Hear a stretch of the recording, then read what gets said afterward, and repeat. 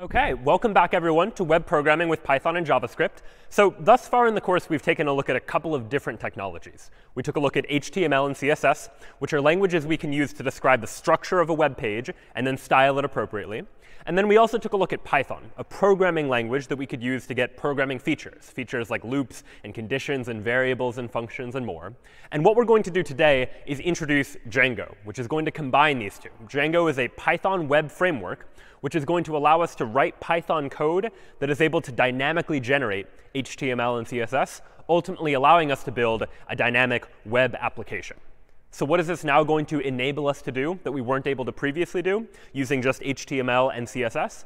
Well, using HTML and CSS, the web pages that we created were static web pages. They were the same, and every time you visited the web page, the page you were looking at was identical. But ultimately, if you think about websites you interact with on a day-to-day basis, say like the New York Times, for example, it's not the case that every time you go to the New York Times homepage, you're seeing the exact same HTML. It changes. The next day, you might see the new date. You might see the next day's articles. Whenever someone comments on an article, you can see those comments, and you can see how many people have commented on an article, for example.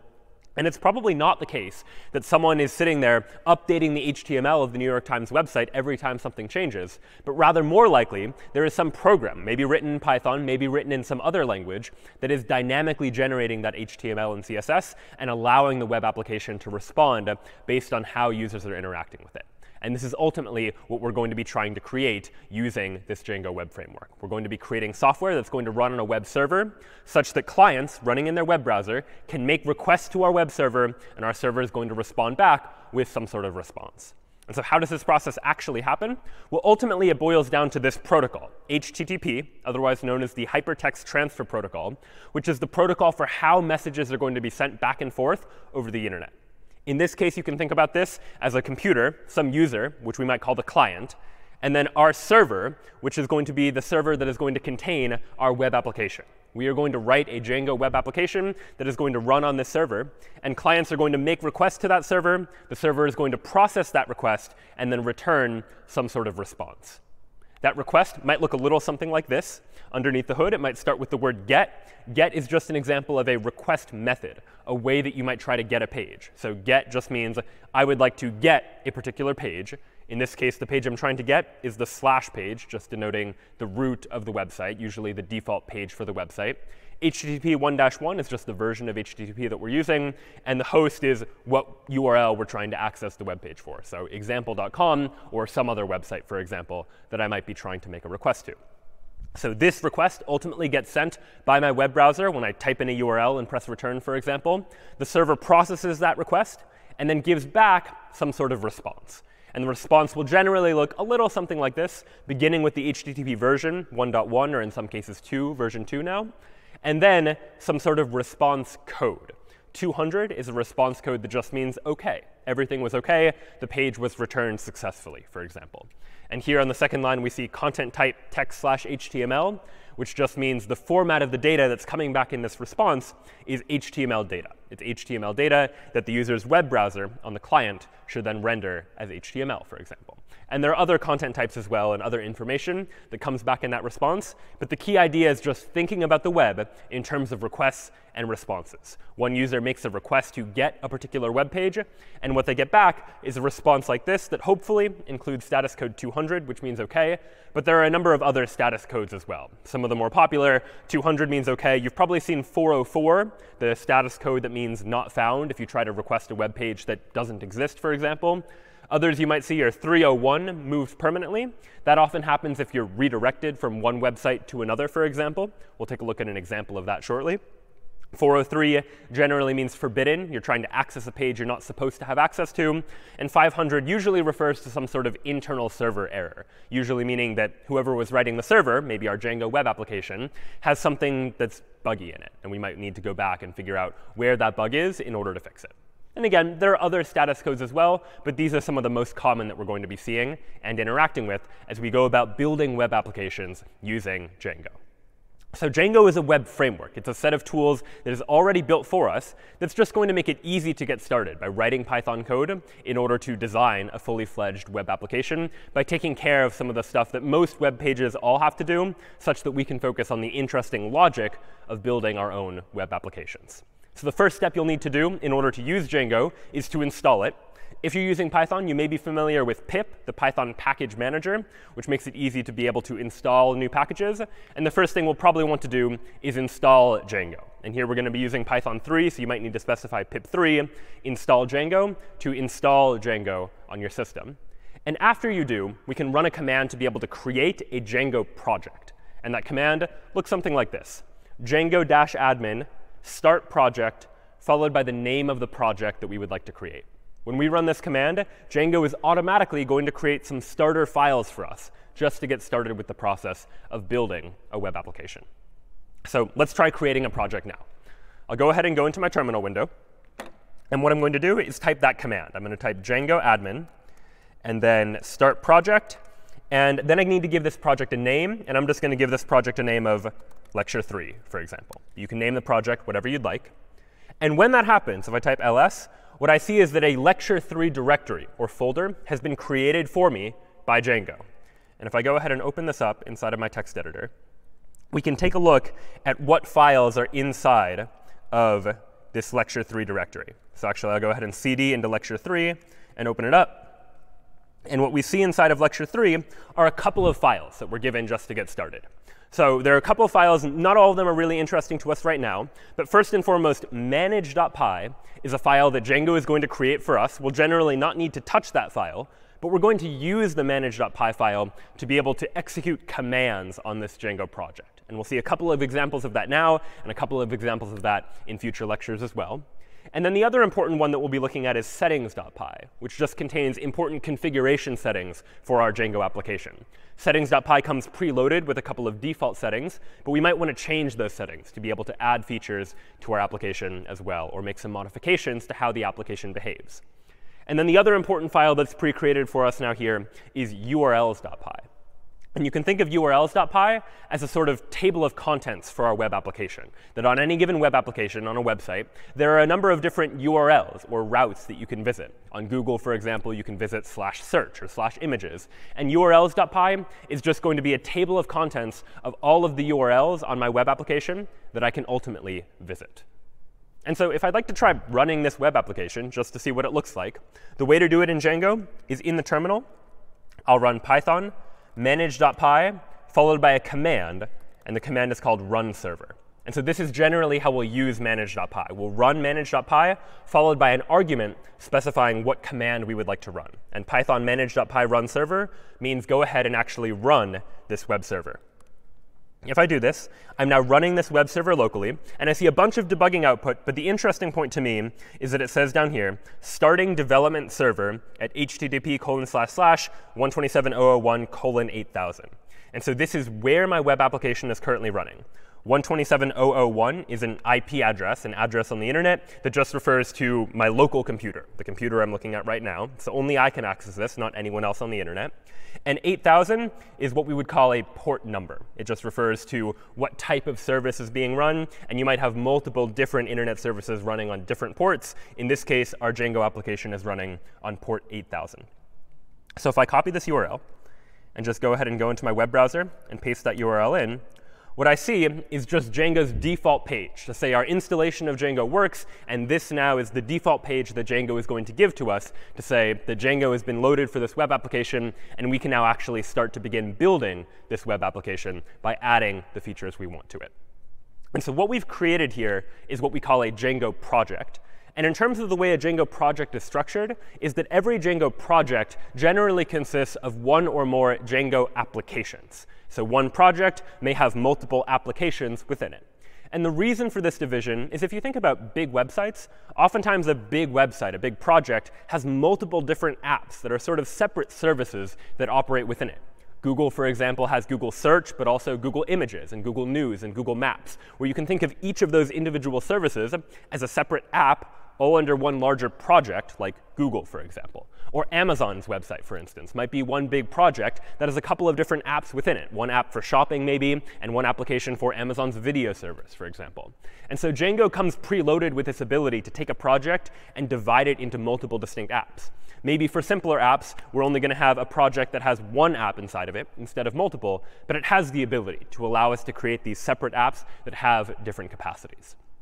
So if we want to get started with Django, the first thing we'll need to do after we create a project is create a Django app. And so the way to do that, if we go back to the terminal, I'll go ahead and exit out of this server by pressing Control-C to say I would like to exit, stop running the server. So now if I go back to that URL and refresh it, it won't work because the Django server is no longer running. But I'll run the command python manage.py start app, and then the name of the app that I would like to create. And for our very first app, I'll just call this app hello, for example. So I've now created one Django project called Lecture 3, and inside of which I've created the very first app that I've now called hello. And so if we take a look at our files now, you'll see that in addition to a Lecture 3 directory, which existed before, we also now have a hello directory that Django created for us that is going to contain the information needed for the hello app to work. And there are a number of files, again, that are generated by default. We're not going to look at all of them today. We're going to focus primarily on views.py. We'll see why in a moment, which is going to be the file that lets us describe what it is the user sees when they visit a particular route, for example, where we can decide what gets rendered to the user. And the other files we'll take a look at over the course of this term, taking a look at what additional features Django has to offer. So we've now created this hello app that we would like to install into this project. And in order to install it, we need to go into the settings for this particular Django project. So if I go into the Lecture 3 directory and open up settings.py, what I'll see here is a big file all created for me by Django. I didn't write any of this code, but this is all just the default configuration for a Django project. And if you scroll down, somewhere there you'll see a variable called installed apps, which is where Django configures what apps are installed on this project. And there are a whole bunch of individual apps that are installed by default that are just created by Django. One, for example, manages sessions, which we'll take a look at a little bit later. But if I want to add my new app that I've just created called hello to these installed apps, I'll go ahead and just add to this list of strings, this installed apps variable, I'll just add hello. And so now hello is going to be an installed app on this particular Django project. So now what I'd like to do is actually make this app, this hello app, do something and display something when I try and visit a particular route, for example. So how can I go about doing that? Well, let's go ahead and go into the hello directory. And let's take a look at views.py inside of my hello app. So here's the default file I get for views.py. I see a comment that's given to me by default that says create your views here. And you can think of each view as something the user might want to see. So let's go ahead and just create a default view. And in order to create a view in Django, we're going to define a function. So this function, I'll just call index. This function, by convention, takes as argument a request argument. And this is going to be an argument that's going to represent the HTTP request that the user made in order to access our web server. So if we want information about that request, we can look inside of this request object to get access to some of that data. And we'll take a look at that momentarily, too. But now, what would I like for this request to do? Well, what I want to do for now is let's just do something simple and return an HTTP response of hello world, for example. Now, HTTP response is a special class created by Django. And so if I want to use it, I'll generally need to import it. And so Django is going to give us a lot of features that we might want to use in our web applications. But if we want to use them, we generally have to import them first. And it just so happens, and I only know this from reading Django's documentation, that I can include a line like this from django.http import HTTP response to say I would like to import the ability to give an HTTP response. And now what I have is a function representing my view. This function is called index. And what the index function does is it just returns an HTTP response of hello world. And so this is the response. But now we need to tell the app, like, when should you actually return this response? What URL is the user going to visit? And this is where we now begin to create some URL configuration, some sort of setting to tell Django when a particular URL is visited, then this function should be run in order to return that particular HTTP response. So how to do that? Well, in order to do that, we're going to need to create a urls.py file for this particular app. So Django has one urls.py file that works for the entire project. But oftentimes, we'll have each app contain its own urls.py file, just for the sake of separating things out into different places, such that if we have multiple different apps, each of which is doing something independent, we can have each of those individual apps have its own urls.py file to control what URLs are available for that particular app. So I'll go ahead and go into the hello directory. and I'll create a new file inside of the hello directory called urls.py.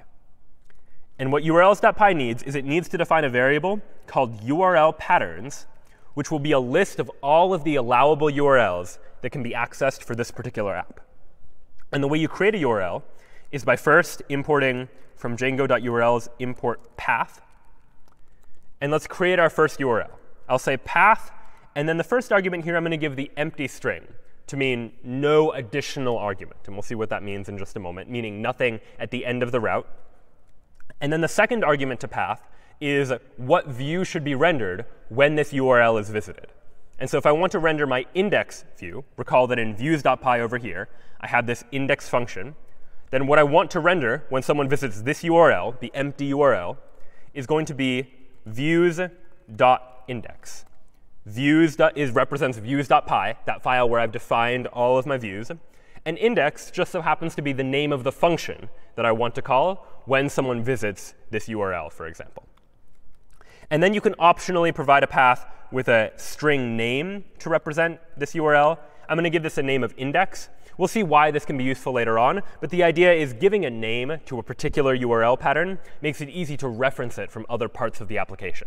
So later, when we might want to link to things or have forms that are submitting to different parts of the web application, giving a name to a path can be a useful tool. In order to use views, last line I need to add to urls.py is to say from dot, in other words, from the current directory, go ahead and import views. Anytime I'm using a variable name like views, I'm using that name, I need to import it from somewhere. And it just so happens that views.py and urls.py are located in the same directory. So I can just say from dot import views to import all of that into this particular file.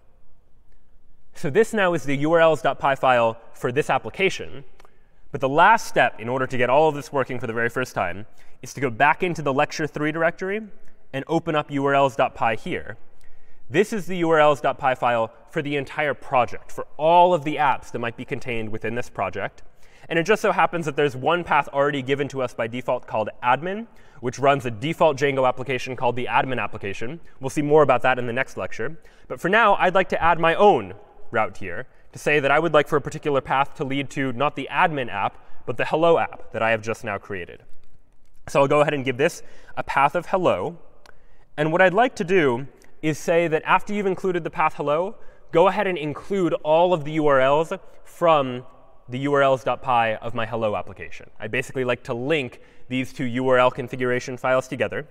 And so the command to do that is include hello.urls. Inside of the hello module, get at the urls file there. And that is now what I would like to add as a URL pattern. And in order to do this, I also need to import include, since I'm using include inside of URL patterns. So that was a lot of steps just to get things started. But just to get a high-level overview of how this is all working, I have a Django project called lecture 3. And inside of lecture 3, there's a URLs file that decides what URLs I can access. I can access /admin, which takes me to the admin application, which is created by Django. We don't have to worry about that just yet. But now I've just added that you can go to /hello to go to the hello application. And when you do that, I'm telling Django to look at the urls.py inside of the hello directory to figure out what additional URLs I can get to from there. So this is one master urls.py file that might connect to multiple different other URL configurations that exist as well. Then inside of the urls.py for my app, for the hello app, I've said that when someone visits just the default route on this particular application, go ahead and just run the index function that is one of my views. So all that's to say that now that that is done, I should be able to go back into my terminal and run python manage.py run server to actually start up this web server. And now I can go back to this URL. But instead of just going to that default URL, I'll go ahead and go to that URL /hello. And when I go to /hello, what I see is hello world. So what was happening there is that I typed in a URL.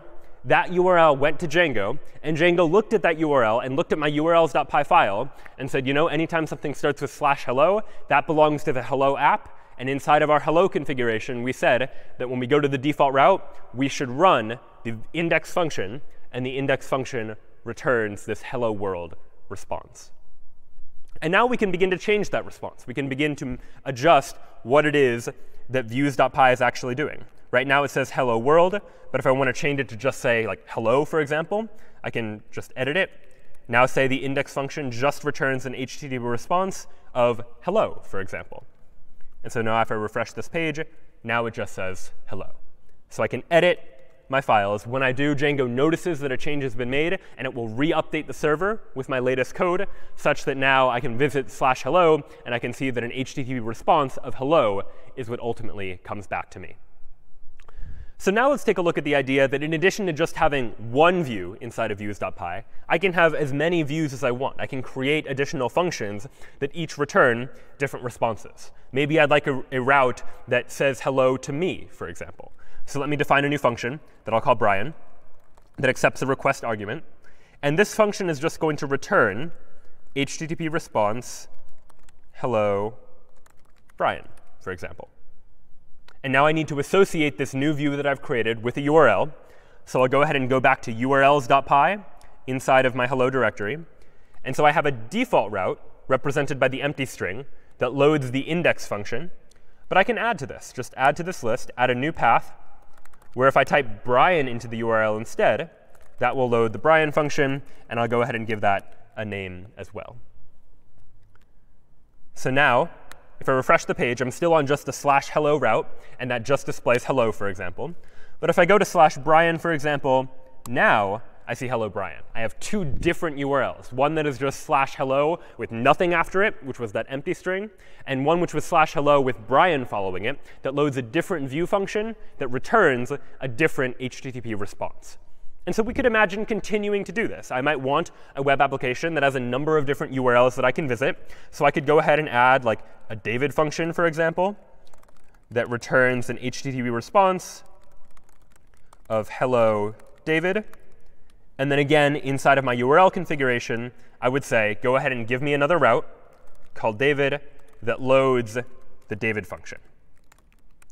Each time, I'm giving it a URL. So what comes after the /hello, I'm giving it a function to run, the David function inside of views.py, and giving it a name just to make it easier to reference a little bit later. And so now I have /hello/Brian, and now I have /hello/David, each of which displays a different HTTP response. So you can imagine starting to use this feature to begin to build a web application that has a number of different routes, that has different routes to do different things. And many web applications are parameterized by what it is that's actually in the URL. So for example, on Twitter, you can go to twitter.com/someone's username to see all of that user's tweets, for example. Or GitHub, a service we've taken a look at now, you can go to github.com/your GitHub username to be able to see all of the repositories for a particular user, for example. So if you think about how that might be implemented, if either of these services were using Django, they might have a urls.py file or something like it that is just defining a whole bunch of URLs and saying what route should be associated with them when someone visits that page. But you can imagine ultimately that this is probably going to start to get tedious. That if I want to say hello to anyone, if I want to not only support /hello/Brian and /David, but I also want to support arbitrary names like /Harry or /Ron or /Hermione, well then it would seem that I need to create a whole bunch of different functions, each of which says hello to a different person, and then create a whole bunch of different URLs to be able to do that as well. But it turns out that what I can do is create URL patterns that have placeholders, in effect, things that allow me to parameterize the path via certain path converters, so to speak. So what does that actually mean? Well, let's instead of creating functions that just say hello Brian and hello David, let me create a new function that's just called greet, for example, that also takes a request, but takes an additional parameter. Takes a parameter like someone's name, for example. And this greet function is going to return an HTTP response of hello, comma, and then I'll go ahead and plug in the name here. And I'll need to add an f to the beginning of the string to indicate that it's a formatted string. This is just Python syntax to say that I would like to say hello, not just to anyone, but to whatever the value of the name variable happens to be. I'd like to substitute the name variable into that greet function. And then what I can do is inside of urls.py, I'll go ahead and add another path. But instead of saying a name like Brian or David or Harry, for example, here, I'm going to say, in angled brackets, stir:\name. And when someone visits that route, let's go to the views.greet function. And the name for this route will be greet. And so what's going on here is we have a fundamentally different kind of path. Rather than prescribing exactly what the URL should look like nothing after the end of the route, or Brian at the end of the route, or David at the end of the route, this route here on line 7 is saying this route could be any string that we're going to give a variable name of name to, but you could replace name with something else entirely. And this could be any string. So it could be Brian or David, or it could be any other name. And when that happens, we'll call the greet function. And when that function is called, it will pass in this argument, this name, as a parameter to that function. So now I'll be able to create a custom route that allows me to specify any string and figure out how to deal with that appropriately. So now if I visit /hello/Harry, for example, not a route that I explicitly created, but that is a string, Harry is a string, I press return, it says hello Harry. I can go to /hello/Ron and say hello Ron, and /Hermione to see hello Hermione as well. And you know what? Maybe just for good measure, I'd like to capitalize this name, like Hermione, for example. Well, the way to do that is that I can add arbitrary Python logic. It turns out that with any Python string, there's a function or method on that string called capitalize that I can say is just .capitalize.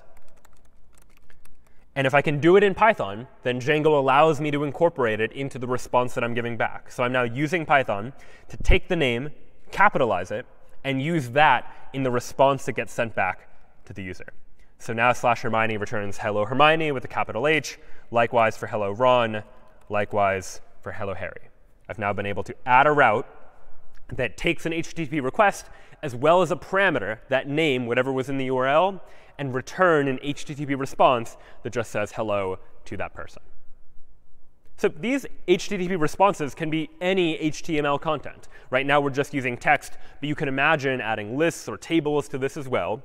But you might imagine that if I have to include an entire HTML page just inside these double quotes, that's going to get unwieldy very quickly. Very quickly, we're going to find that there's a lot of HTML to just go in a single string inside of a Python program.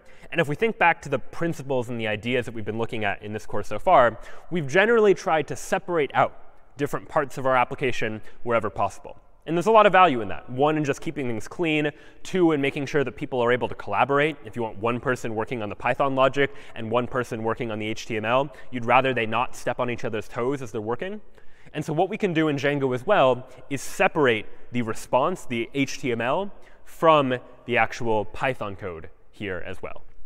And so the way we can do that is instead of returning an HTTP response, I can instead, let's say for this default route, instead of returning an HTTP response of hello, let me go ahead and render. And when I render something, I need to pass in the HTTP request. But I'll also pass in the name of a template. And I'll go ahead and call this template hello/index.html.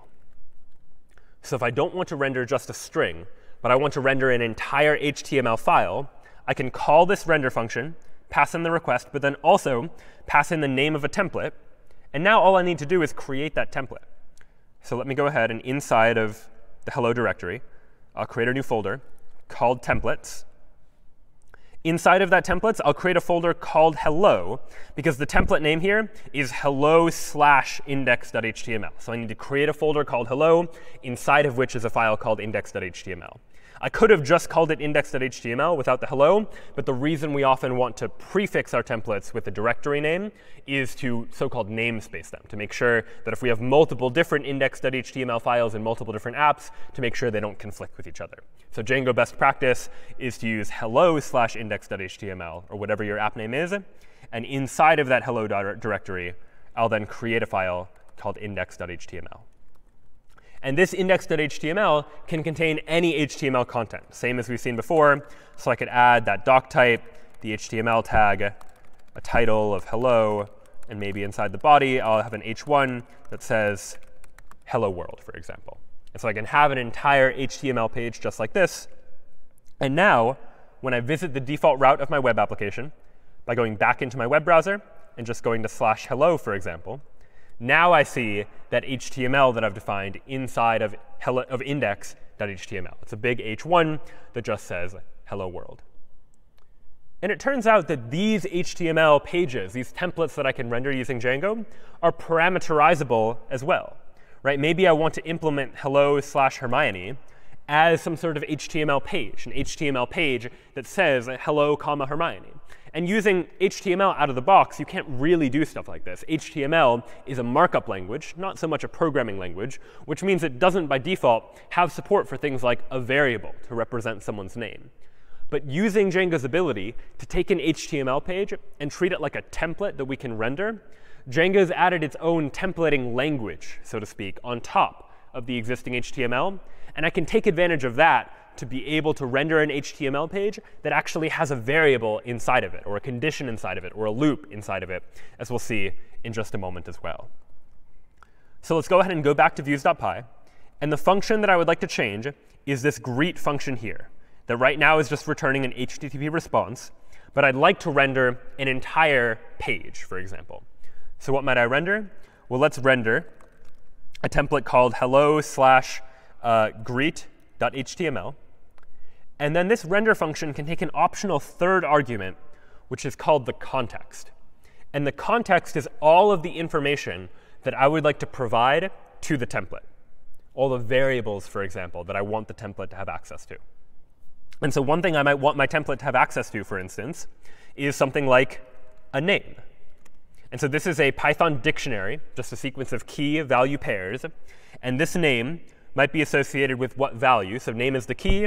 The value I want to be name.capitalize.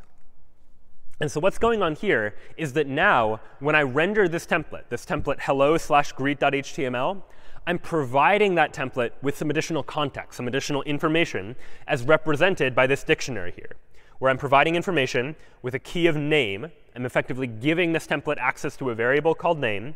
And its value is whatever name.capitalize is equal to, where this name here is the argument to the function greet. So now I can return this template, and inside of greet.html, I can use this variable called name. So how do I go about doing that?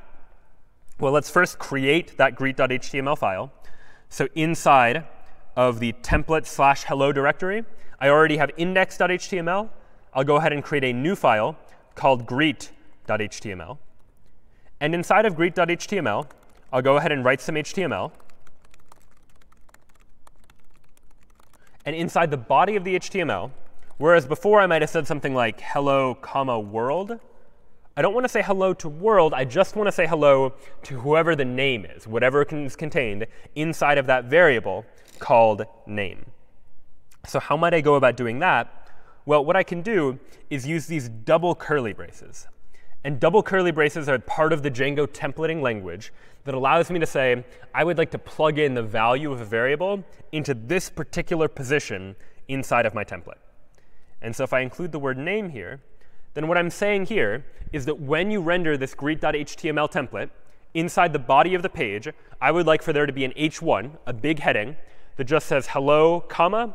And then inside these double curly braces, I'm saying plug in the value of the variable name there. If name is Hermione, it's going to be hello Hermione. If it's Harry, it's going to be hello Harry. If it's David, it's going to be hello David. So let's go ahead and give this a try now. Now, when I go to /hello/Harry, for example, I now see a big h1 tag that says hello Harry. If I go to /hello/Ron, I see a big h1 that says hello, Ron. And the reason why all this is happening, the way we're getting to that final position, is because URLs says that when I have a URL that just is a string, like someone's name, we'll call the greet function. The greet function inside of views.py is taking the name as an argument, rendering the greet.html template, and passing in that name as part of the context, part of what the template has access to.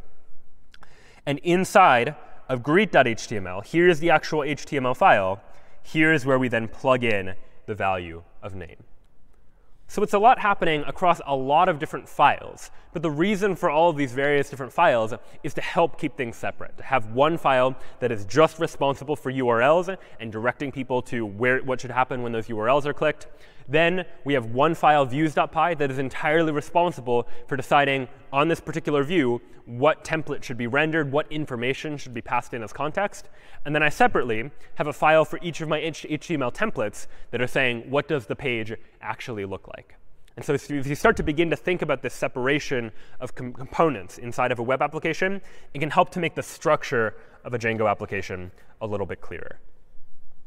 So we've now been able to use the Django templating language to put variables inside of our HTML templates, to be able to create an infinite number of different routes where I can visit /hello/some name in order to display hello to that person's name. But the Django templating language is even more powerful than just that. There are a lot of additional features that the templating language is going to give us access to. And we'll take a look at a couple of those now. And to start, I'm going to introduce you to a website you may be familiar with. I consider it to be one of the simplest websites on the internet. It's a real website called isitchristmas.com. And if I visit isitchristmas.com and press return, here's what the website says. The website says, no, it is not Christmas. And you just have to take my word for it. If you visit this website on Christmas Day, you go to isitchristmas.com, it will instead say yes. And so this website is very simple. You might imagine that it's really just an HTML page that probably contains a big heading that in this case just says the word no, but on Christmas Day just says the word yes. Now, how might a page like this be implemented? Well, one way you could imagine is that on Christmas Day, whoever maintains the website goes into the HTML and changes no to yes, and then afterwards changes the yes back to a no. But we can be a little bit cleverer about this if we realize now that we have the ability to use Python logic, to be able to use logic like a condition, to be able to decide how a web page is ultimately going to be rendered. For instance, the condition might be something simple like, if today's date is Christmas, then render yes, else render no. And so we're going to use Django and take a look at some of the features of Django's templating syntax to be able to create a website like this. We're not going to create is it Christmas. We're going to create is it New Year's that checks if the current date is January 1st or not. This is going to be a separate app. It's sort of distinct from our Hello app. The Hello app just says hello to people. The New Year app, for example, is just going to see whether or not it happens to be New Year's, for example. So I will now go ahead and create a new app. And I can do that by writing Python manage.py, start app, and I'll call the app New Year, for example. I'd like to create a new app called New Year. I've now created that new app. If I type ls, you'll see that not only do I have a hello directory that represents the hello app, I now have this New Year directory that represents the fact that this is a new app called New Year. As with before, I'll need to go into settings.py inside of my project directory and add New Year as an installed app. This is now a new app that exists in my web application. So it, too, now needs to be a new installed app. What else do we need to do for new apps? Well, I need to go into urls.py for lecture 3. And just as before, I had a path saying when I go to /hello, then you should go to all the URLs for the Hello app. Let me add a new path that says that if I go to my application /New Year, well, then you should go to all of the URLs for the New Year file. Go to New Year's.urls, representing the urls.py file inside of the New Year's app.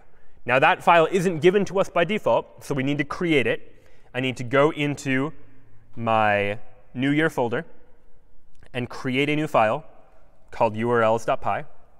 And inside of that file, I'll do from Django.urls import path from .import views, and then define some URL patterns. Same as before, where I'll just have a single path that loads the index function inside of views.py, and it has a name of index. So again, just mirroring the type of structure that we've already seen before in the Hello app. This app is just going to have a single route, the empty route, that loads the index function. Now all that's left to do is to actually create that index function. So I go into views.py. And here now, I'll define an index function that takes an HTTP request as an argument. And now inside of this index function, I would like to add some logic that checks whether or not it's January 1st. And so how might I go about doing that in Python? Well, it turns out that there is a date-time module in Python. And you can learn about this just by reading up about its documentation to figure out how it works. And the date-time module gives me access to things about the date and time, for instance. And I can play around with the datetime module outside of Django just to get a feel for how it works.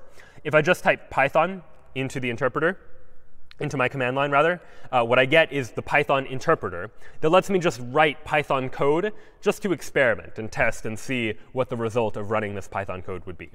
So I can try like import datetime, for example. And let me create a new variable called now, which is datetime.datetime.now.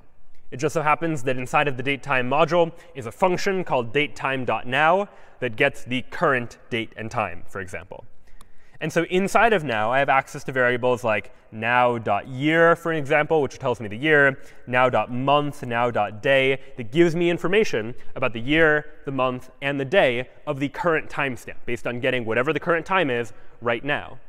And given that I have this information, you can imagine us constructing a Boolean condition to check whether or not today is, in fact, the new year. And that condition might look like now.month equals 1.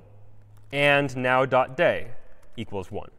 And I can press return and see that, OK, the result of this condition is false. It is not true that both the month and the day are true, or are 1, rather. And so using that sort of condition, I can now take that and adapt it into my Django view that I'm using to try and render whether or not it's the new year or not. So how might I go about doing that? Well, what I'd like for my index function to do is return render a template. The template will be called newyear/index.html. And then what context would I like to provide to this template? What information, what variables do I want for this template to have access to? Well, I want it to have access to a variable that'll just be called newyear.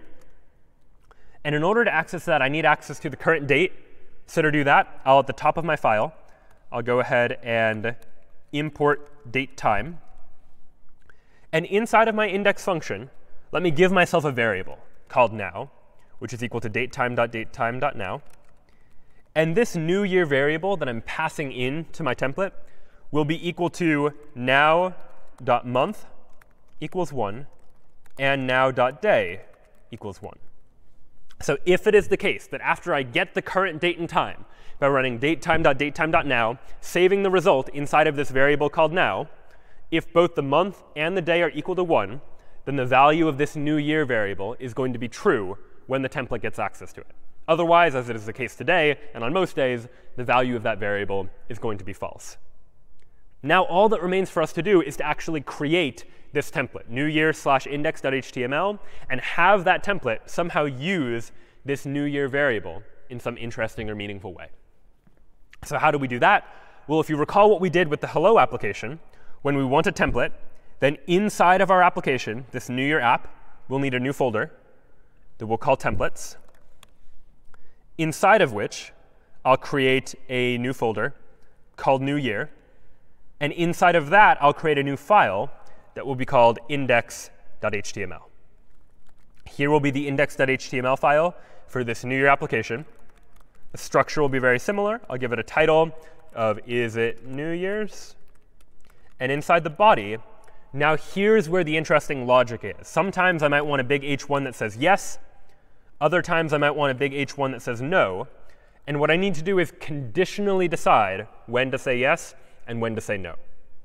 And inside Django's templating language, and again, you'd only know this by reading Django's documentation, just as we used double curly braces to say plug in the value of a variable here, the syntax for logic inside of a Django template, like conditions, is curly brace %.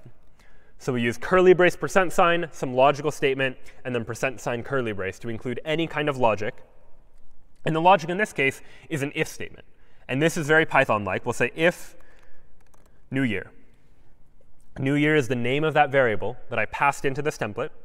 And if it is the new year, then I want to display an H1 that just says yes. And then else, also inside of curly braces and %, I want a big H1 that just says no. So if it's the new year, then yes, else no. And then Django also requires me to give an end if tag to say this is the end of the if statement. Unlike Python itself that uses indentation to denote when the if statement is beginning and ending, in Django the indentation is optional inside of the template.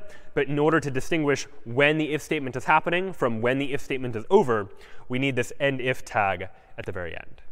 So this here is a condition inside of our Django template. We're saying if a particular variable is true, then render this in the HTML, and else render something else. If it's the new year, say yes, it's the new year. Otherwise, say no, it is not the new year. So we can try this out. Right now, we're on the route /hello/Ron. if I instead not go to /hello, but go to /newyear, for example, this site can't be reached. OK, so why did that happen? 127.0.0.1 refused to connect. So what must be happening is for some reason my web server isn't running.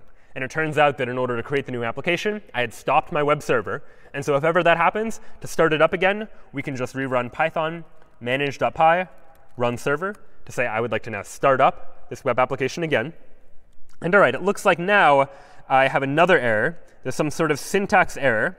And the syntax error is in newyear/views.py. So let me go ahead and go back into views.py and see if I can spot where the syntax error is. And all right, it looks like render is a function. Function arguments need to be enclosed in parentheses. And while I have a starting parenthesis here, I'd forgotten a closing parenthesis. So I'll go ahead and add that. And now that will complete the render function.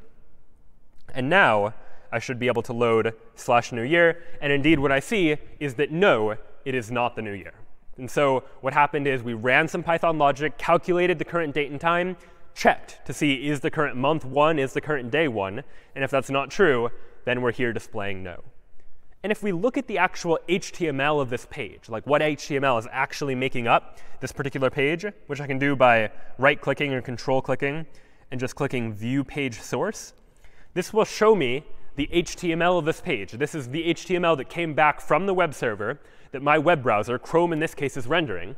And what you can see is it looks very similar to the index.html template we wrote before, but it only contains no. It doesn't contain any of that if logic. It doesn't contain the yes. It just contains the HTML content that we wanted to respond with back to the user. And so you might imagine, based on this, that what Django is really doing is taking the index.html template and then manipulating it based on the input we get, based on whether or not it's the new year or not, to say that if it's not the new year, then all we should do inside the body is display an h1 that says no. And the user, when they get it, they don't see the conditions. They don't see there was another branch that could have been taken. They only see the final result of rendering the template with whatever variables and logic and conditions happen to be inside of that rendering process. So when the user sees it, all they see is the word no. And if we were to run this program on New Year's Day, it would indeed say yes. And we can test it just to see what it would be like if that were the case by cheating a little bit. Instead of now.month equals 1 and now.day equals 1, let me just go ahead and replace this condition with new year is equal to true. Just to test it, let's try passing in the value true as the value of new year and see what happens instead. And now when I run this page, now it does say yes, as we might expect it to on New Year's. And so that can be a nice way of just testing what would happen if you were to replace a particular variable with a particular value. We can substitute inside the context just for development purposes what value we would like that variable to take on. Now we've rendered HTML, but we haven't really added any styling to this website just yet. The real isitchristmas.com has the text centered a little bit. It's in sans serif font instead of having the little serifs or the glyphs at the edge of each of the characters. So maybe I'd like to add some custom CSS to this file as well. And we could do this conventionally the way we've seen it done before by just including a CSS file. And that is what we're still going to do. But Django has a special build system for dealing with what are called static files, files that aren't going to change. The HTML of this page, that's not a static file, because it changes depending on whether it's New Year's or not. If I visit it on New Year's, it says yes. If I visit it when it's not New Year's, it says no. And so this is a dynamic page. But static files, files that don't change like our CSS, the CSS doesn't change whether it's New Year's or not. And because that file is unchanging, Django calls it a static file. And it means that Django can be a little bit cleverer about it. If you start to think about projects at scale, you might store your static files somewhere separate, just in some place that makes it easy to access, where they're cached for faster reads later on. We'll talk about that a little more later in the course as we start to delve into topics like scalability as you begin to build larger web applications on the internet. But long story short, Django contains a lot of features that make it easy for us to deal with static files, files that don't change, like CSS files. And generally, the way that we'll add static files is inside of the New Year folder. In addition to having a templates/newyear/index.html, we'll also create a new folder called static that will contain all of the static files that we would like to include inside of this application as well. Inside of static, I'll create a new folder called New Year, inside of which is a new file called styles.css.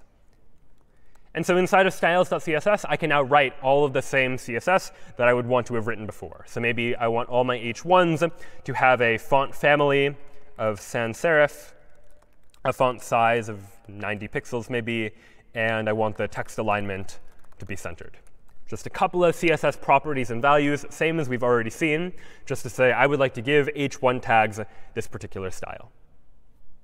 Now what's left to do inside of index.html is at the top of our page, I'll go ahead and add a command that says load static, to mean go ahead and load static files for this particular HTML page. And now I'll go ahead and link a style sheet. You'll recall that this type of command inside the head section of my web page, where I would like to link some particular URL as a style sheet, is how I add CSS to a page. But what I'm going to include in here as the link is I'm going to include, rather than hard coding a URL, which I could do, Django best practice says that instead, let's just say it's going to be a static file, and the static file is called newyear/styles.css. So I'm not specifying exactly what the URL is, but I'm saying it is a static file that is inside of a New Year folder called styles.css, and Django is going to figure out what that URL ought to be. And this is often better than hard coding a specific URL, because maybe you might imagine in larger web applications where your static files are might change. You might move your static files to a different domain or to a different route. And so in order to deal with that, this static keyword just means Django will figure out where your static files are located and will replace this command here in the curly braces and percent signs with the actual URL for this particular file. So now that I've said that I want to link this particular static file, styles.css, into this web page, what I might first need to do, just to let Django load static files, is restart the server. So you might sometimes need to Control-C and then go ahead and rerun python manage.py run server. That will rerun the server. And now if I go back to the /newyear route inside my web browser, now I see the style look a little more close to what I actually wanted it to be, centered, sans serif, in a larger font that here just says no. And if we look at the underlying HTML of this page, we see that Django has actually, for us, filled in what the static URL is for these particular static files. And by default, Django just uses /static/ and then whatever the files happen to be. And so anytime we're dealing with static files, files that don't change, like CSS files or JavaScript files, as we'll take a look at later in the course, that's generally where they're going to go, as some sort of static file that we're going to ultimately link to this particular page.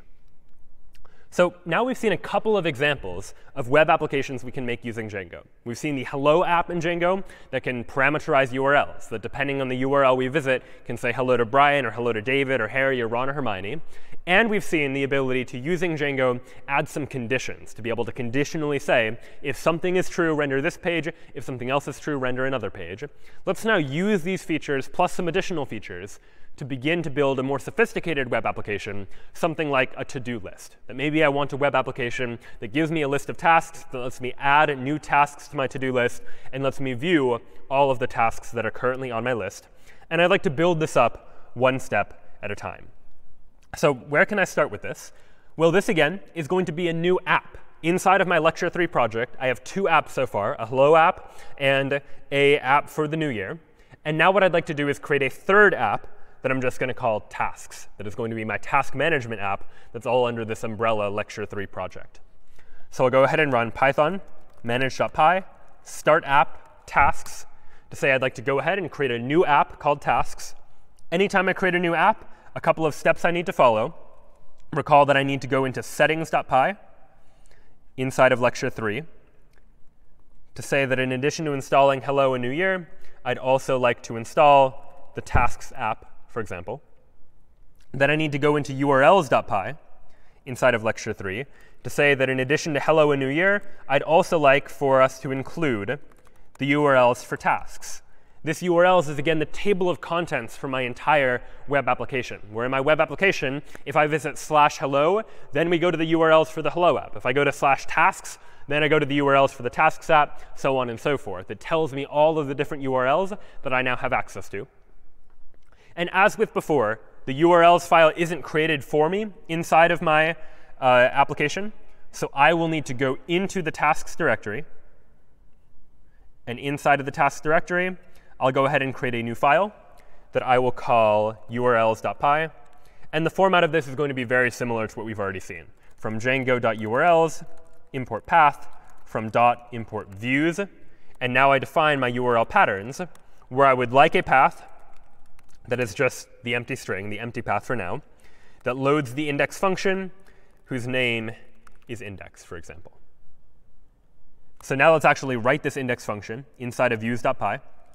What I'd like to do is define a function called index that accepts a request. And what I'd like to do is render a page that displays a list of all of my tasks. So before we get to the idea of adding tasks, let's just see if we can get our program to display a list of tasks, for example. So I'll up at the top create a global variable that I'll just call tasks, that the entire application is going to have access to. And I'll add 3 tasks to it. For now, we'll just use foo, bar, and baz, these sort of nonsense names that are just useful strings for testing purposes, just placing those as sample tasks that I might want to have inside of my application. And now what I'd like to do is render a template. The template I'd like to render will be called tasks/index.html. And then I'll provide some context to it, some information that index.html needs. What information does index.html need? Well, index.html needs access to all of my tasks.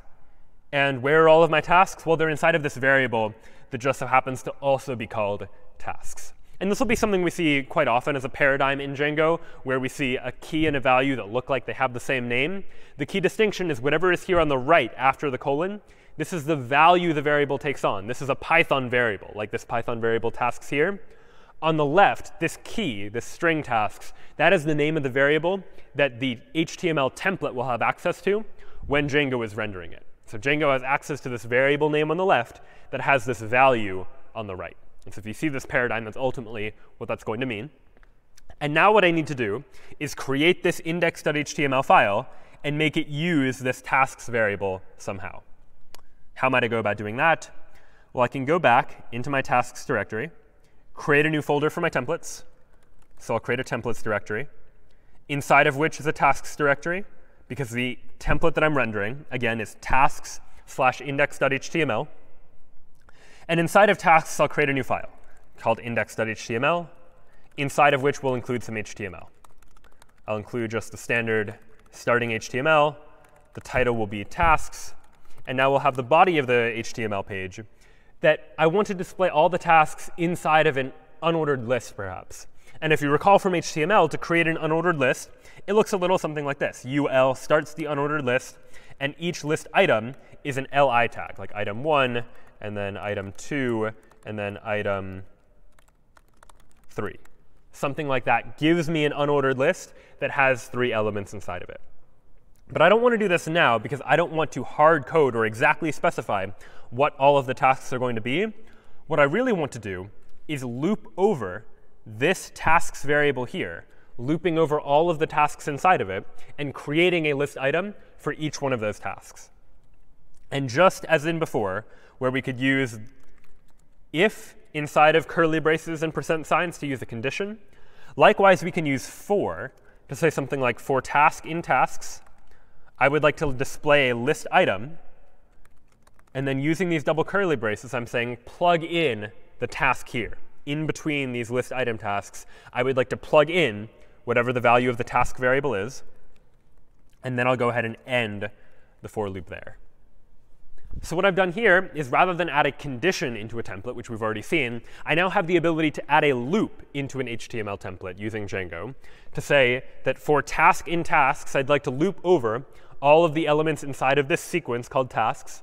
And for each one of those individual tasks, I would like to display a list item in HTML that includes whatever the value of the task happens to be. And end for, just like end if ended the if statement, end for is going to end the for loop. So this syntax now, rather than give me exactly the same number of list items every time with exactly the same content, will be dynamic. Whatever the value of tasks is, we will now see on this page each one as a list item. And we can test this right now if I actually run this application by going to python manage.py run server. I'll go ahead and go to this URL. The default URL has no page, but if I go to /tasks, Well, then here's what I see. I see an unordered list that has foo, bar, and baz. Each one is a list item. And if I view the page source to see what the actual HTML is, here's what I see. I only wrote one li tag inside of my template, but because I put it inside of a for loop that iterates over each of the tasks, what I ultimately get in the HTML that comes back to the user is one list item for each of the elements that was originally inside of that list. So I now have the ability to loop over a list in order to generate that list of tasks. Of course, there's still no way to modify any of these tasks. What we have here is just a fixed list of tasks that just so happens to be rendering using a loop. What I'd maybe like is another page that will allow me to add in new tasks, a form, effectively, that lets me type in a new task and press add in order to add a new task. So let's do that. Inside of views.py, I'll define a new function that I'm going to call add. And what the add function is going to do is render tasks/add.html. In order to know when to run this view, I need to give this view a URL. So I'll go into urls.py and add a new path. When I go to the add route, I want to go to the views.add function. And I'll call this function add, for example. And so now, when I go to /task/add, it's going to call the add function inside of views. And inside of views here, it's going to run this function that will render add.html. So let's go ahead and now write add.html. We'll go into templates. I'll create a new file called add.html. And you know what? Add.html syntax is very similar to the syntax from index.html in terms of what the HTML content is. So I'll go ahead and just copy this whole page from index.html, paste it into add.html. The only thing that's different is the body of the page, where instead of an unordered list that displays all the tasks, I'd instead like a form, where that form has an input whose type is text, and maybe this input field has a name called task, such that I can access that input data later, and an input whose type is submit, for example. And maybe I'll give it a big heading at the top that says, add task, for example. So now I have a new route that adds a task. So my default /tasks route just displays a bulleted list of all the tasks. And if I go to /tasks/add, here now is my form that gives me a place where I can type in a task, press submit, that right now does nothing, but that ultimately I hope will actually add a new task. Of course, something I just did there should strike us as not the best design. In particular, the decision I made was because the general structure of this HTML page is so similar. It's got the HTML tag. It's got a head. The title of the page is tasks. Ultimately, I just copied all of the content of index.html and pasted it into this new HTML page, add.html. And anytime you find yourself copy-pasting, this should be another area where you start to think that it's probably a better way to do this. And with just pure HTML, there kind of wasn't. If we wanted multiple different HTML pages that displayed similar content, we needed the same HTML on all those different pages. But now in the world of Django, we have the ability to use something called template inheritance. What I'm now going to do is define an HTML file called the layout, just some file that the other files, add.html and index.html, are going to inherit from. They're going to inherit from my layout all of the structure of the page that's the same on both of the pages. And all I then need to write is what differs between the pages. And as I mentioned before, the only thing that differs between add.html and index.html is the content of the body of the page over here. So what can I now do? Well, I will create a new file inside of my templates/tasks directory called layout.html. And layout is going to have the basic layout that is common to both of these pages. I have a title whose title is tasks. I have the body of the page. And maybe there's more in common with both of the pages as well that I could add. But right here, this in between the body tags, this is the body of the page that is going to change between each of the different pages. So to denote this inside of a layout in Django, I'll again use the curly brace and percent signs. I'll call this a block, and then I'll give this block a name. I'll call it body, just because it's the body of the page, but I could give it any name. And then I'll add an end block at the bottom here. And so what I've now said inside of this layout file is that this layout file has a body inside of this structure of the page. And inside the body is this block called body. And what I'm saying here is this block might change depending on which file we're using, add.html or index.html. The rest of the structure won't change, but the content of this block called body, might change. And so now what I can do inside of index.html and add.html is, instead of including all of this logic, I can get rid of everything other than the key part of the page that's going to be different about index.html. The only thing different about index.html is this unordered list. And what I'll now include at the top of index.html is I'll say that this HTML page extends tasks/layout.html. So this is now this idea of template inheritance. I'm inheriting from the layout.html template, basically saying use the layout.html template, except inside of block body, I would like to include all of this content. And maybe I'll give it a h1 that just says tasks, just as a title as well. And so now what index.html is saying is, rather than need to include all of that HTML, all I need to say is this HTML file is based on the layout.html file. But the difference is that inside the body of the page, it's going to be this particular content here. And for add.html, I can do exactly the same thing. I can just add this line, extends tasks/layout.html, to the top of add.html.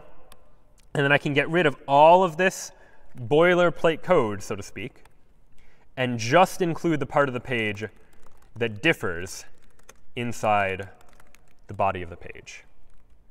And so it seems like we've done a fair bit more work for just these two pages. But if you imagine more complex websites that might have dozens or hundreds of different pages, the ability to factor out the HTML that pages have in common can definitely be very helpful just for good design, to be able to make sure we're not repeating ourselves. And if we ever need to change the structure, rather than change it in dozens or hundreds of different places, we just change it in one place inside of the layout file. And the result of that is that it's going to change in each of the pages that inherit from that page as well.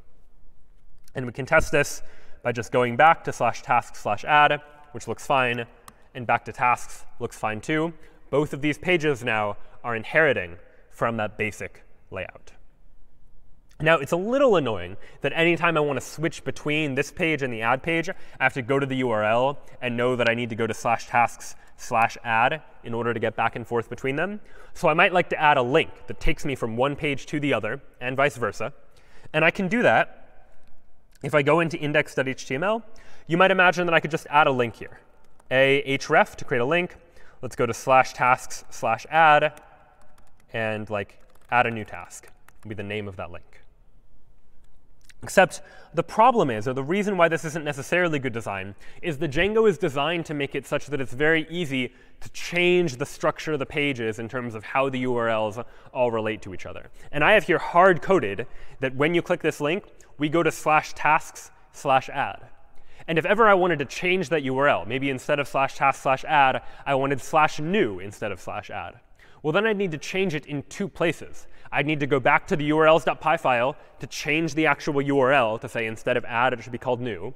But then I need to find every place where I use that URL, and I'd need to change it there as well. So in order to deal with this, Django has an additional feature that basically lets Django figure out what the URL should be instead. And we do that by using the name that we gave to each of those routes. And so this is where that name becomes relevant. That I can here just say, link to a particular URL, link to the URL called add. So I just said link to URL called add. And how Django figures this out is based on the contents of my urls.py file.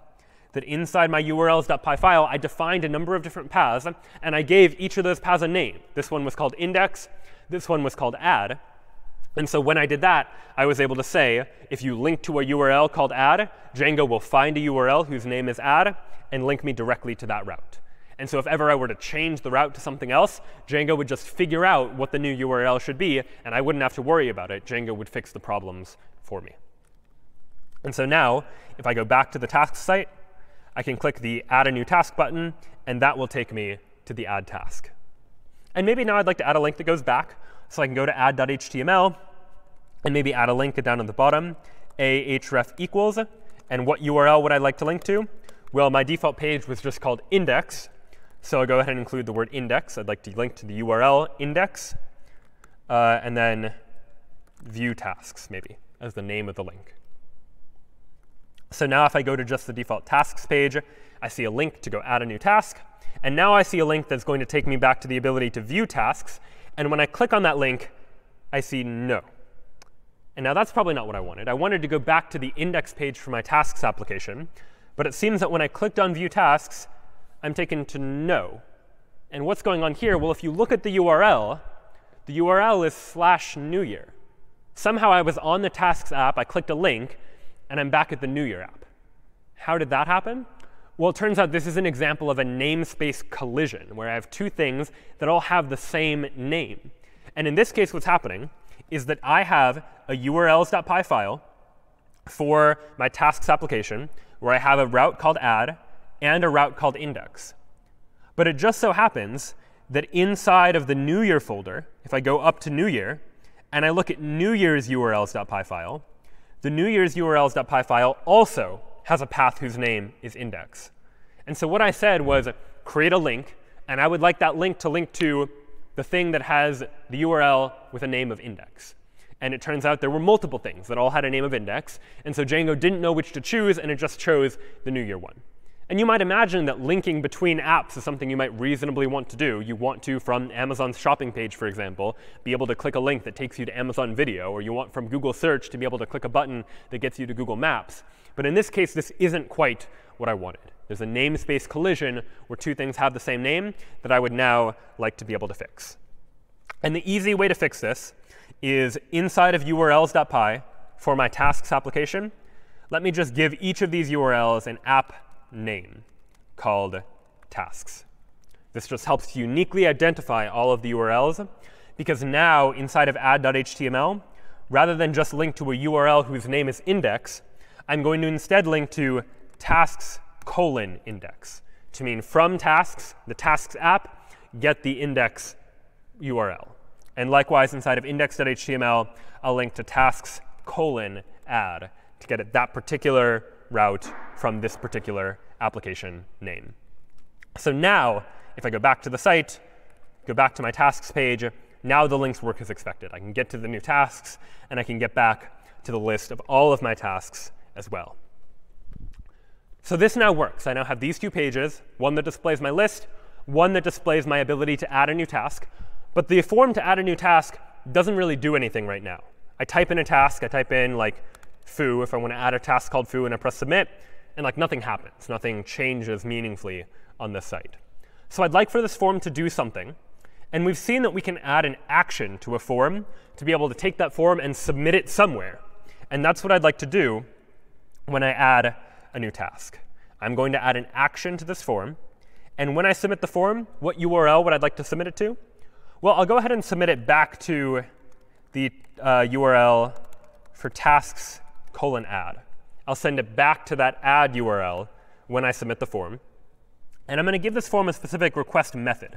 Its method is going to be post. And so we've already seen a request method of get. Anytime you type in a URL or click on a link to go to another page, the request method implicitly associated with that request is called get, which just means I would like to get a particular page. Anytime you're submitting data that has the potential to change some state inside the application, like changing the state of the list of tasks that is stored inside the application, then we'll generally use a different request method called post. Post is generally used for submitting form data. It doesn't include parameters inside the URL the way a GET request does, as we saw with Google, for example. But this post ability is going to give us the ability now to send data via a different request method to my add route. And so let's now give this a try. Now I'm going to go to task/add. I see the ability to add a task. And maybe I'll add a task like check email or something and press submit. And all right, I get an error. Forbidden. This 403 in parentheses means that is the response code that came back. This is an error that Django has generated for me. So this 403, as we saw before, means forbidden. I don't have permission to do this for some reason. Now, why don't I have permission to submit this form? It says CSRF verification failed. So CSRF stands for cross-site request forgery.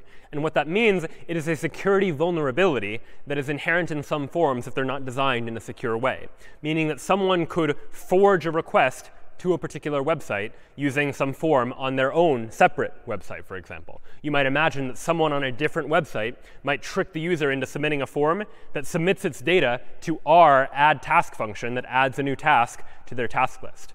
And maybe that's not a big deal for tasks, but you might imagine in more secure contexts, more sensitive contexts like a bank, for example. They might have a form on their website for transferring money from one user to another.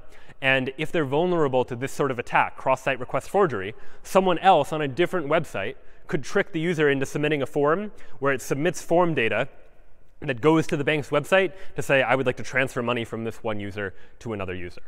So we would like to be able to design forms that are not vulnerable to that particular security vulnerability, that don't allow for requests to be forged by another website.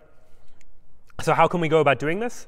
Well, one strategy that can be used in order to deal with these sorts of attacks is to add into our form a hidden cross-site request forgery token, or CSRF token, which will just be some unique token that's generated for every session. So every time a different user visits this particular form, they see a different CSRF token. And then when the user submits the form, they're submitting that token with the form. And our web application is going to check to make sure that that token is indeed valid. And if it is valid, then they'll allow the form submission to go through. But this means that an adversary wouldn't be able to fake a request to our website because that adversary doesn't know specifically what the generated token is. So they would fail the check for CSRF validation. And it just so happens that Django has CSRF validation turned on by default. And it's done so via a specific add-on known as Django middleware. Middleware refers to the ability in Django to be able to sort of intervene in the request-response processing of a Django request. And if I look at the settings.py file, if you're curious, for this particular web application, inside of settings.py, if we scroll down, we see there's a whole bunch of middleware that's installed by default inside of a Django application in terms of making sure that we have various different features hooked into this request response processing. And one of those is the CSRF view middleware, this feature of Django that allows it to make sure that our requests, whenever we're submitting data via post, something that has the potential to change the state of the application in some way, that we need to have CSRF validation. We need to add some sort of token to our form to make sure that Django is able to authenticate the validity of this form, to make sure they know the form actually came from the web application itself. And it's quite easy to be able to add this token into our HTML page. Django has it built in. Inside the curly brace and %sign, we can just say, I would like to add into this page the CSRF token, for example, to go ahead and fill in the CSRF token right there. If I now go back to the page and refresh the page, now I see add task. But if we're curious, I can now actually go and view the page source. I can look inside this page. And here now is the form. And this is the form, same as we saw before. But you'll notice that Django has inserted this additional input field, this input whose type is hidden, meaning we won't be able to see it normally, whose name is CSRF middleware token. And here's its value, some long string of characters that Django has generated for me, such that when I submit this form, it's going to check to make sure this token is valid. And if it doesn't find this token, it is not going to accept my form submission. And if someone else goes to this website, they're going to see a different token presented to them as well. And that helps to make sure that nobody can forge these sorts of requests. So now if I type in a task that I'd like to add, something like check email, and press submit, now the form does submit without errors. Of course, it doesn't do anything. If I go back to my task list, it's still empty. But at least I've now been able to submit that form. It's worth noting that inside of add.html, we created this form sort of from scratch. I created an input field whose type is text and whose name is task.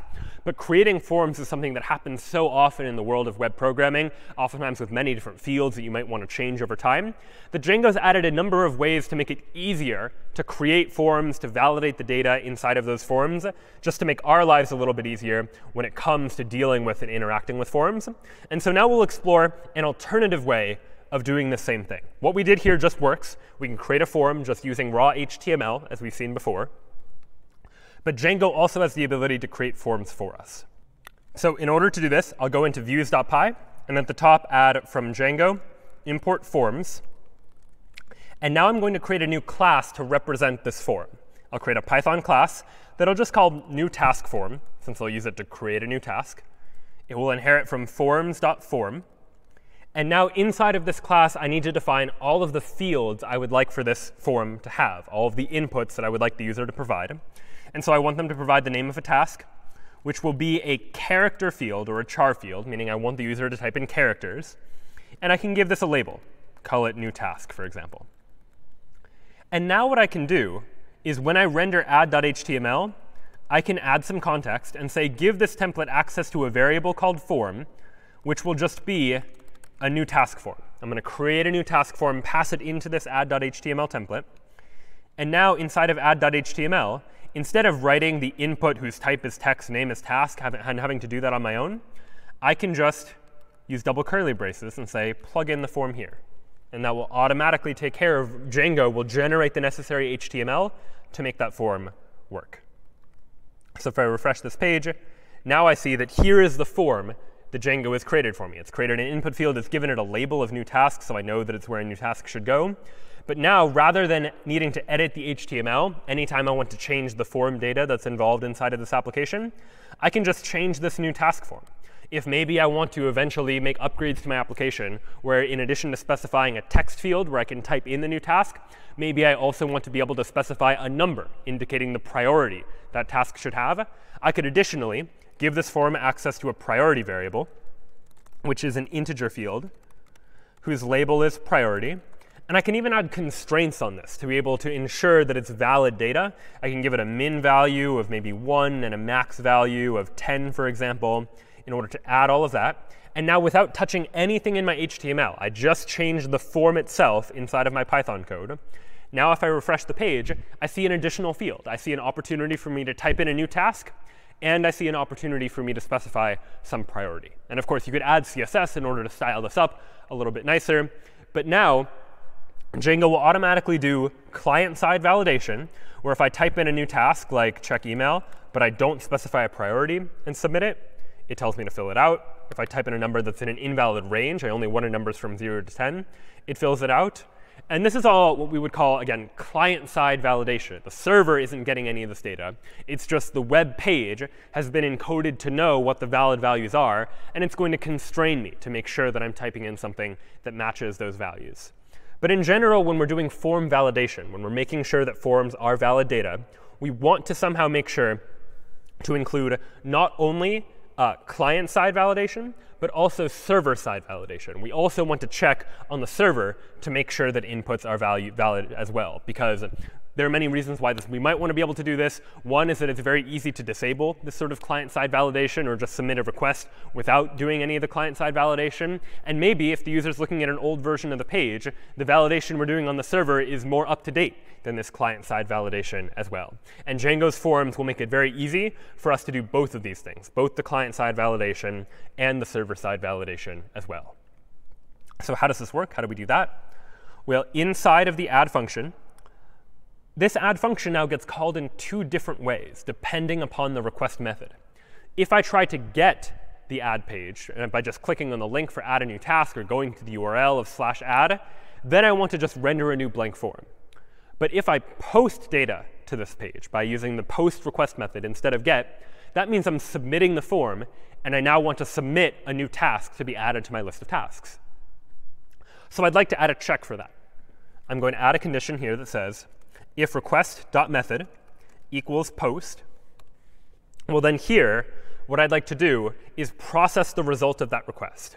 And the way you do that in a Django form is by creating a new variable called form, which will be a new task form. And if I just use new task form with 2 parentheses like I did before, that creates a blank form. But you can also populate that form with some data. And if I populate it with request.post, what that is going to do is request.post contains all of the data that the user submitted when they submitted the form. And so what I'm doing now is I'm creating a form variable by taking all of that data and filling it into this new task form, which will contain now all of the data the user submitted. And you can imagine checking this manually, but I can just call if form.isValid, and inside this if statement, use some logic using the cleaned data as a result of using this form. And so inside of a variable called form.cleanedData, that will give me access to all of the data the user submitted. And so if I want to get like what task they submitted, because I had a variable here called task inside of a new task form, well, I'll just go to form.cleanedData and then task. And I'll go ahead and save this inside of a variable called tasks. And now what I might like to do is add this task to my list of tasks. Go tasks.append this new task. So that's what we do if the form is valid. If the form is valid, we take the data from the form, get the task, save it inside this variable called tasks, and add it to my growing list. But else, if the form is not valid, what should we do instead? Well, then I should return the add.html file again. But instead of providing the form back to them, a new form back to them, I'm going to send back the existing form data back to them. So we can display information about any errors that might have come up as well. So what does this now look like? Let's show an example, and then I'll go back to the code so you can see in better detail how it works. Here's task/add. Recall that if I type in a task like check email and a priority that's not valid, it's out of range, like 11, and press submit, it says value must be less than or equal to 10. But let's now imagine a situation where the client and server are validating different things. That maybe I've now decided, you know what? Priority, instead of being from 1 to 10, can only be from 1 to 5. That's now the valid range for priorities. But this client, which is still in an older version of the page, doesn't know this. So it thinks that a priority of 8 is still valid, and it's going to pass client-side validation. But now I press submit, and the server is going to process it. And because it's invalid, it gives me back the form and gives me an error. Ensure this value is less than or equal to 5. And so this now is why we generally want both client and server-side validation to make sure that the data we ultimately get is going to be accurate and it's going to be clean, matching whatever specification we sent out when we were creating that form for the first time. And so for the purposes of now, we're not going to really worry about priority too much, because we just really care about what the task is. But just know that if you wanted a form that had multiple fields, you could add additional fields to this form input as well. So now we've added some application logic to our route that checks to make sure that the form is valid or not. If we take a look at what the add function is really doing, we're checking if the request method is post, meaning if the user submitted some form data. Then we figure out all the data they submitted and save it inside this form variable. We check to see if the form is valid. Did they actually provide a task? Are they providing all the necessary data in the right format? If so, then we get the task and add it to the list of tasks. Otherwise, if the form's not valid, then we go ahead and render that same add.html file back to them. But we pass in the form that they submitted so that they can see all of the errors they made. They can make modifications to their own form submission if they'd like to. And then otherwise, meaning if the request method wasn't post at all, if the user just tried to get the page rather than submit data to it, then we're just going to render to them an empty form. And this sort of paradigm is actually quite common when we're dealing with requests and responses, that oftentimes pages that have forms will want you to first be able to get that form via the get method to just get the page in order to display the contents. But those routes will also often support a post method, where you can post data to those routes in order to say, I would like to now submit data to a particular route in order to get some sort of result, some sort of addition to a list of tasks, transferring money in a bank from one account to another, for example, or something else entirely. But watch what happens if I now try, inside of tasks add, to add a new task that's valid, something like check email, for example. I press submit, and all right, nothing quite seems to happen, because I just get back this new task form. But if I go back to view tasks, now I see that check email has been added to my list of tasks. The original list of tasks just had foo bar baz, and now we've added check email to it. But this wasn't quite the behavior that I might have expected. Maybe I wanted that after I submitted the task form to add a new task, I would like to be redirected back to this page as well. And it turns out Django makes it easy for us to be able to redirect users from one page to another. In order to do that, after we add a new task to my list of tasks, I'm going to return an HTTP response redirect and redirect the user to a particular route. I could redirect them to just like /tasks, for example. But again, we generally try not to hard code URLs into our application. So better design would be to say, let me give you the name of the route and go ahead and reverse engineer what the route actually is from that. And so in order to do that, we can use the function called reverse built into Django and say tasks:index to say figure out what the URL of the index URL for the tasks app is, and use that URL as the one that we ultimately redirect to when we return this HTTP response redirect. In order to use these, we need to import both of them. So from the top, I'll say from Django.http, import HTTP response redirect. And from Django.urls, I'll go ahead and import reverse. So now I've imported both of these.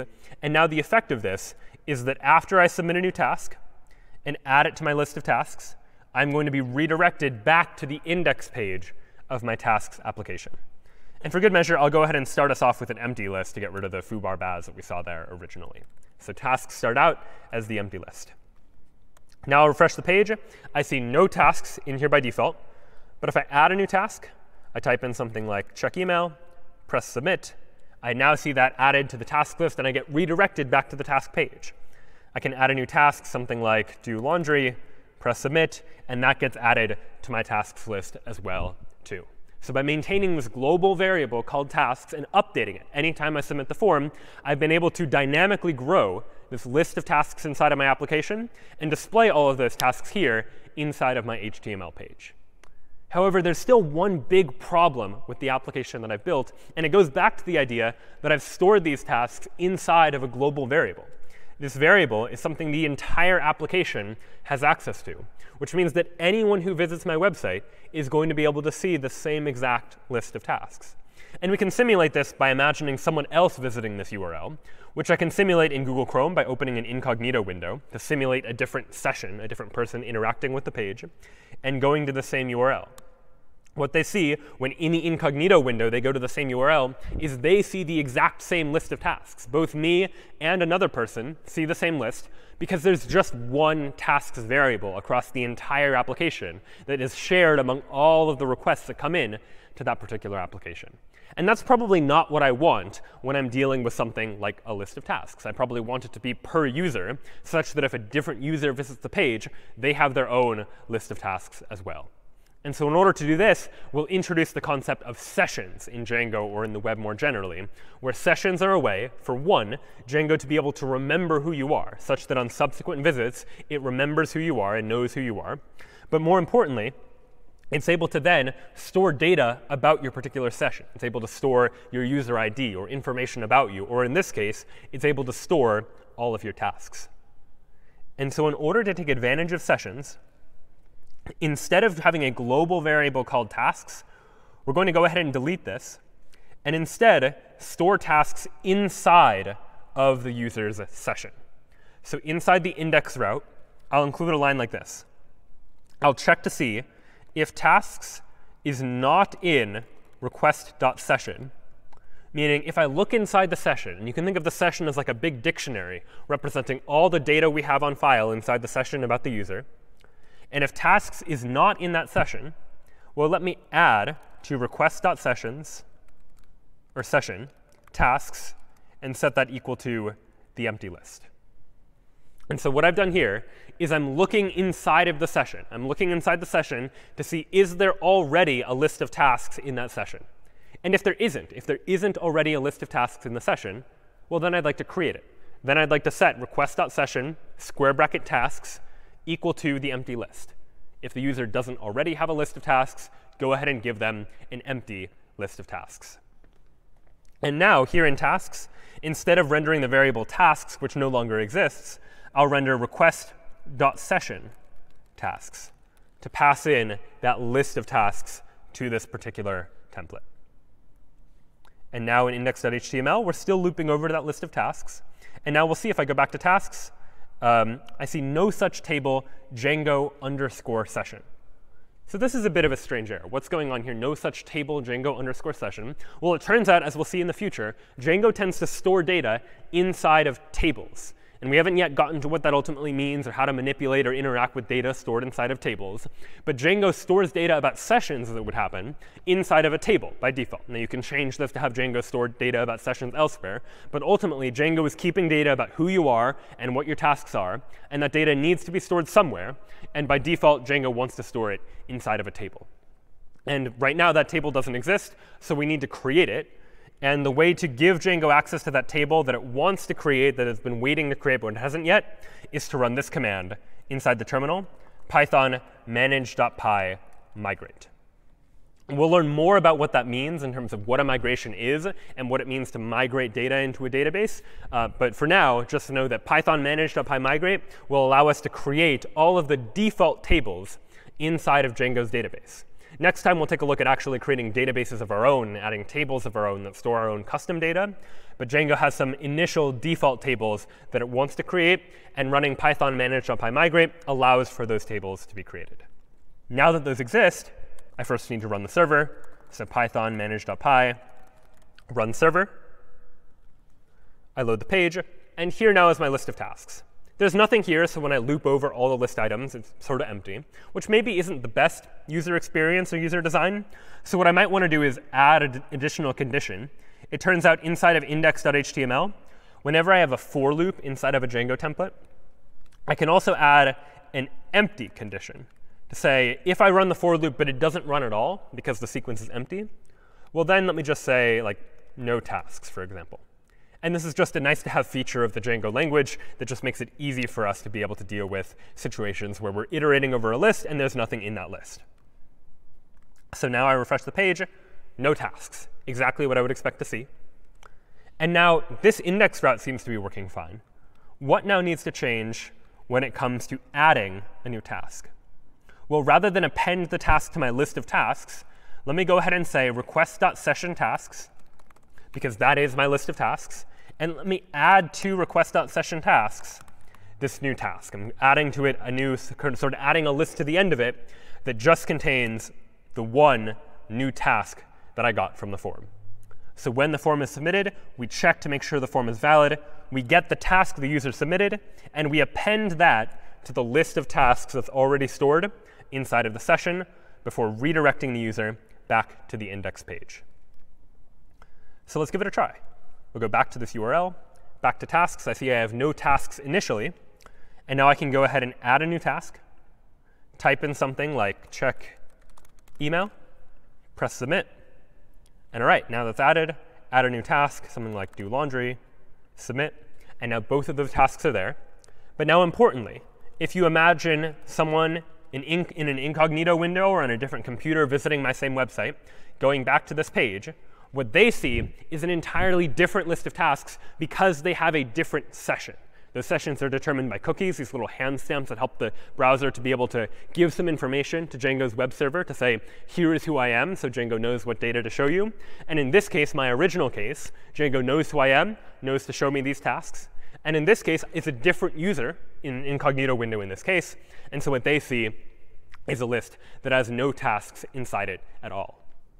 So now we've really just scratched the surface of what Django has to offer. But we see now the ability it has to be able to create dynamic web applications. Instead of just displaying HTML and CSS that's the same every time, using Django, we now have the ability to be able to generate programmatically custom HTML and CSS, either saying hello to a person's name based on what name is provided inside of a URL, or the ability to say to check the current date and conditionally display something if the date is one thing versus another, and the ability to store data on a session basis, to be able to store information about a user's to-do list, for example, such that on subsequent visits they can see their list of things they need to do with a different list for each of these possible users. And here really is just the beginning of what Django has to offer. Where Django gets very powerful is when it comes towards storing data inside of databases and manipulating that data and interacting with that data in various different ways.